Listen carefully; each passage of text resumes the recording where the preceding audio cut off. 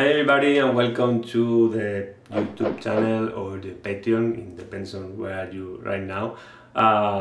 This is an old video that I recorded some years ago and I have re-upload it and redated it as well to improve a bit the image quality and the sound, especially the sound.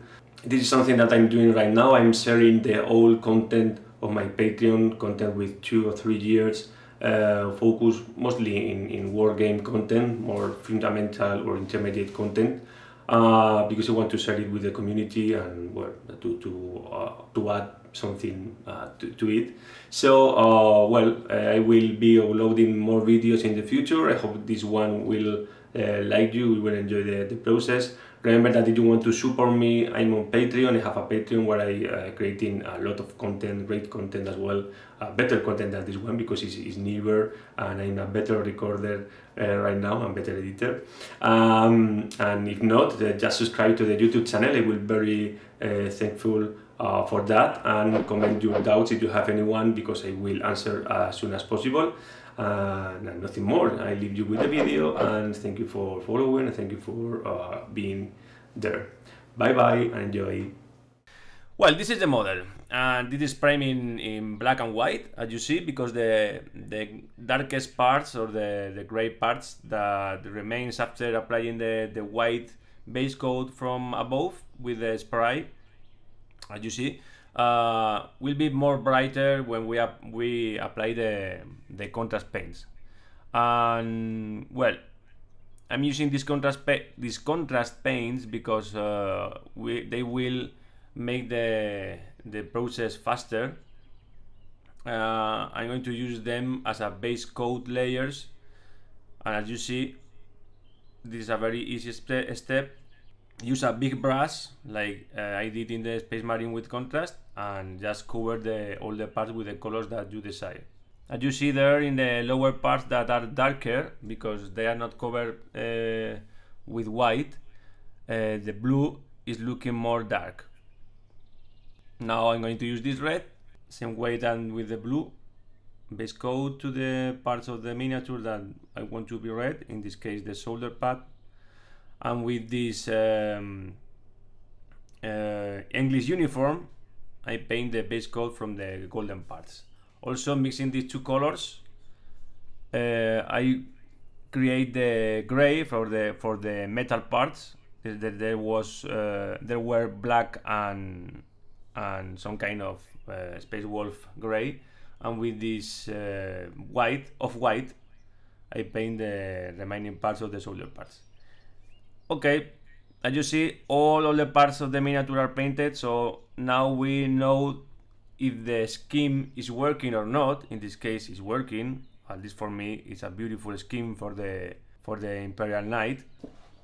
Now you can see that the figure have a lot of detail, and actually part of this detail is inside the figure, like you see in the lower part.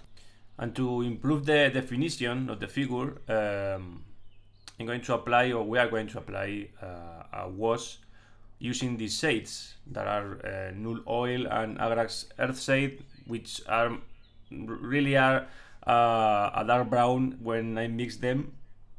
And I'm going to apply this in all the inside part of the figure, like the metal, the gray parts and the weapon. As you see, this is the dark brown, very dark brown, and with this color and a big brush, apply it in all the surface that have to be gray, not metallic, metal gray. As you see, I'm very rough. I'm not taking any care with that. I just apply it in the golden parts of the figure, but not in the blue parts or the red or white parts. Well, the figure is, the shade is applied and you have to wait to dry, because if not, it's going to mix with the next coat. And we are going to apply now the first lights over the surface. I'm going to use this steel gray from Game Color, but you can use any other neutral gray with a bit of yellow. And as we have done many times in other videos, we are going to place the lights, or in this case the medium tones or the medium lights, in the figure, taking into consideration that we are applying like a zenithal light in the upper parts of every metal or gray metal part. As you see, I'm very rough. I'm not worried about the blending or if it looks smooth or not, and I cover mostly all the upper part of the different areas. That's because we have to apply another light more later. Probably you think that the inner parts of the figure are too dark to be painted like this, but not.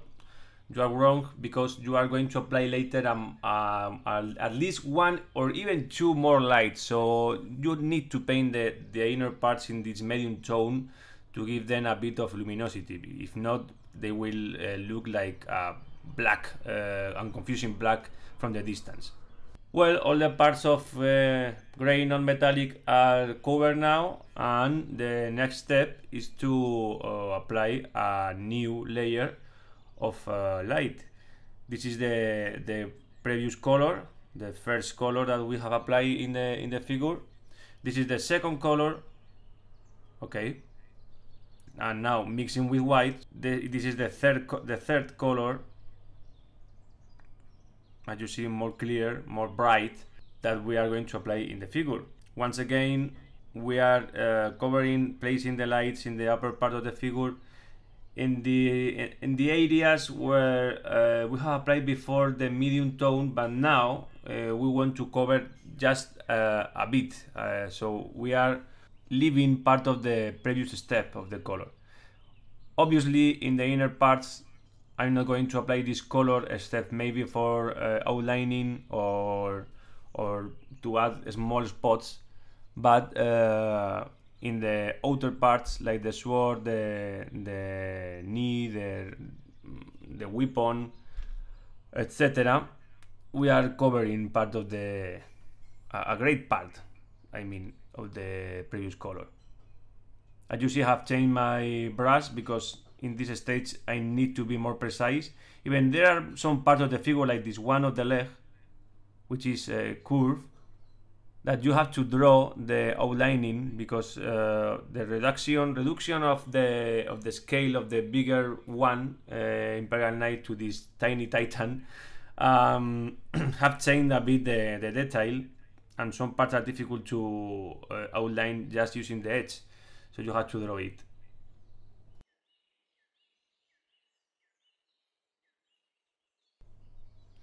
As I have said before, there are areas in the inner part that just with this color we can outline the edges, because they are in a dark part of the figure, so we are not going to use a more bright color to outline, because it have no sense, because the outer parts are going to use more near to white color.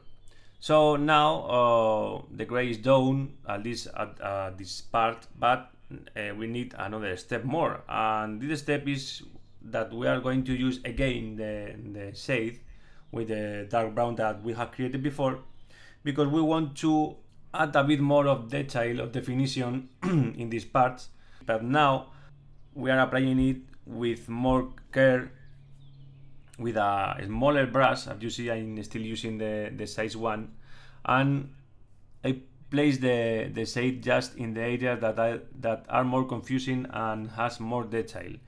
The figure is very cool, but it's true that it's a figure that is designed to be more big, so when they reduce, part of the details are too much maybe, and create some confusing look on the figure.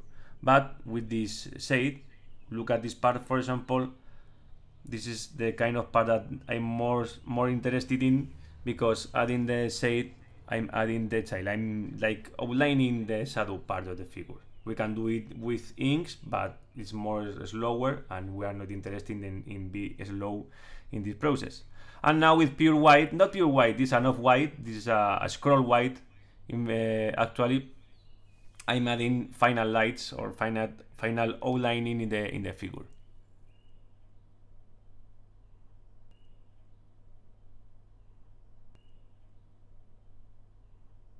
As you see, now the figure from the distance is visible, at least the part of the metallic, the gray metallic, and this is what we are looking for, a figure that we can look from 2 meters and look to be defined and pops over the battlefield.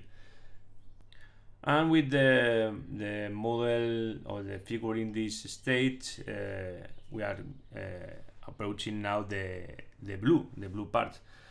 I'm using this medium blue from Model Color. Again, you can use any other blue that you find in your in your paint rack, and I'm going to mix it with the yellow, ice yellow. I want to create some kind of turquoise to the light of the blue. Look how it looks. It's very beautiful color. So it doesn't mind if it turns turquoise, adding the ice yellow, and also it gives me more bright to the color. So I'm building the light color using the ice yellow, and at the same time I'm creating the turquoise that I want. To illuminate or to add light to this part, as it has a curved form, I'm adding the light in the lower part of this small shield. And if you see, the direction of my brush stroke is always in the it finishes in the part of the figure that I want to add light, where I want to illuminate. Same thing in the leg.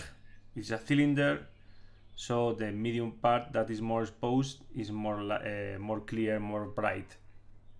Once again, look at the direction of the brush stroke, and if there are cuts in the transition, it doesn't matter because we can fix it later.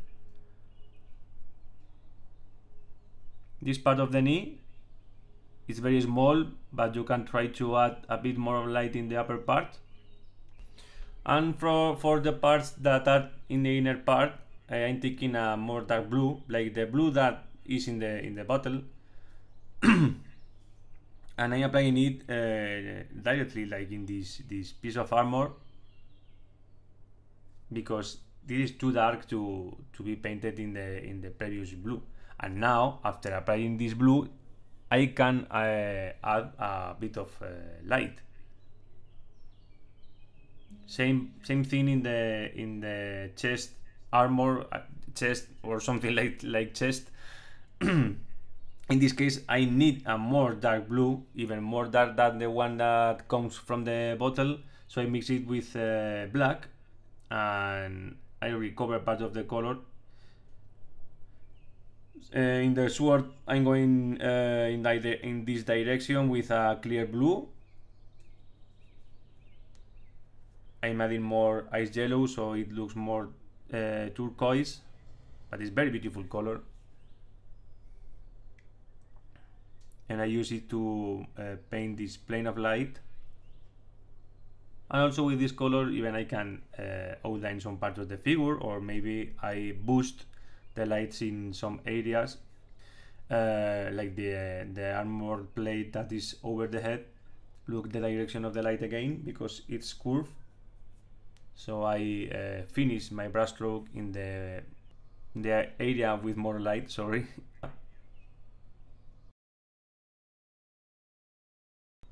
The lower part of the small shield, and the transition is too obvious. You can use a bit of water to blend before it dries. And the upper part of the body armor, which is divided in 3 parts. Look, 3 curved parts. I'm placing the lights here, here, and also in the mid part here. I'm doing in this way so you can see it better, but now the process is the same. I take my mix of color and I do my brush strokes in this direction, because I want to accumulate the pigment in the end of the stroke in this part. In the medium part, I'm doing like a cross hatching, something that Alfonso did in many of his process, but it's like accumulate the color in the mid part.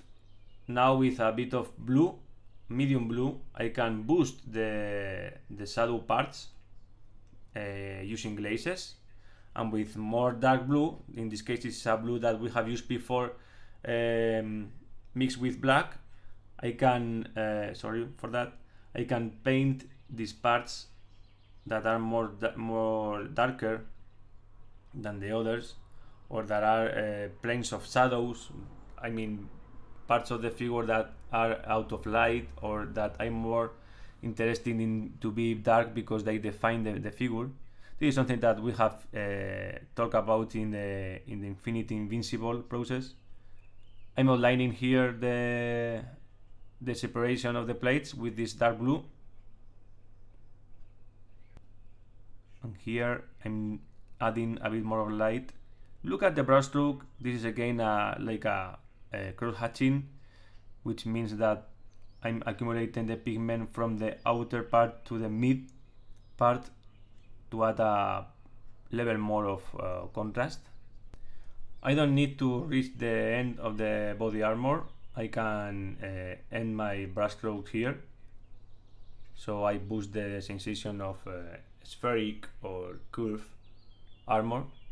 You can see I have many blues, and I change between blues to add more contrast in different areas, but I'm not always adding the more light blue in all the areas and the more dark blue in all the areas. I choose between the different blues. The feet are very easy to do. As you see, I just paint the upper part because they are going to be dirt with the base pigments. And now it's time to smooth a bit the cuts that we have created while applying the lights and the midtones, especially in the legs. And I choose a blue between both colors, that we have the mixtures in the wet palette, so it's easy to find. And with a medium high dilution, I use point in these cuts. Well, now I'm going to add a bit of white, this scroll white really, to the more bright mixture that we have, and it is to outline the blue. Just in small areas of the figure, like the edges or the different parts. This is to define and to add a last level of contrast. So don't forget to outline everything. Also, we can use this color to outline the inner part of the plates that they have not, they don't have edges, but it is a method that we have used in the Noise Space Marine, and it's very particular from Game Workshop style. It helps to add more definition to the model, and in this case is welcome because, as I have said, it has a lot of detail. As you see from the distance, again, we are looking at the figure and the gray is visible, the blue is visible from the distance. We will add later more detail, and we still need to outline the figure in shadow parts, the shadow outlining. But without this, even without this, the figure is looking great. Now it's time from the golden parts. Remember that I have used this uniform, English uniform color, and I'm adding this gold brown and this ice yellow to finish the logical transition of colors in the mixture from the golden parts.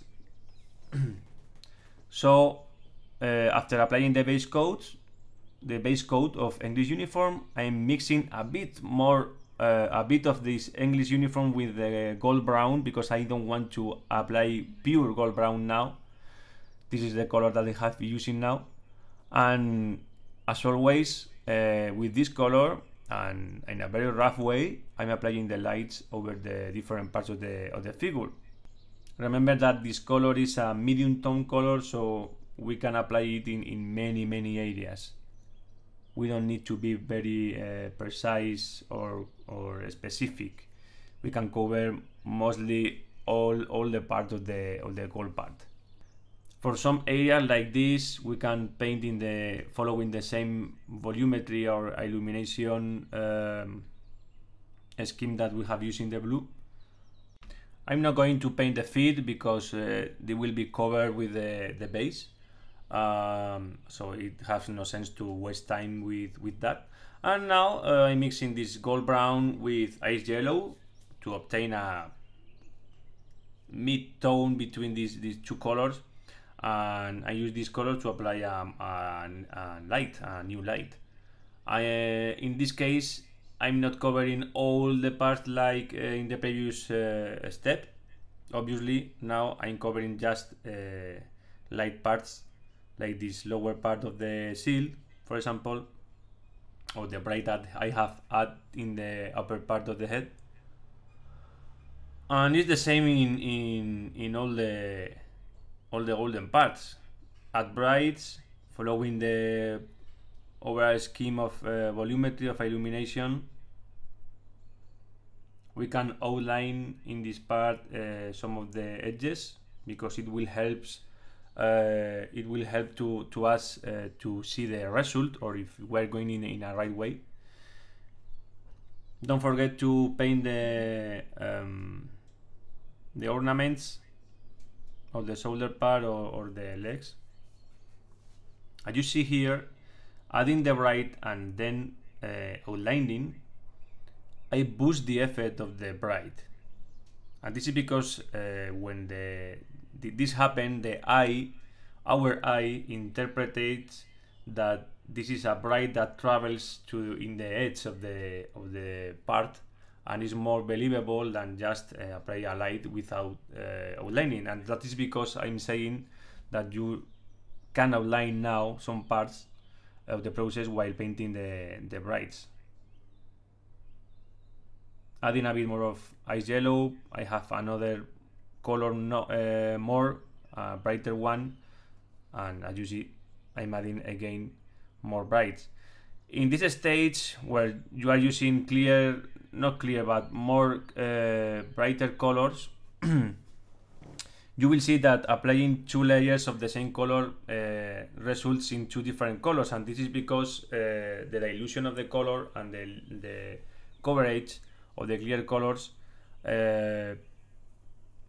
affects to the perception of the color you are applying, because you are applying just a bit of the color but not the full color, and this is because it's diluted, and that is because it's a bright color that is not covering as well as a darker one. And finally, the next step is to outline with pure ice yellow, but we will do in the next video.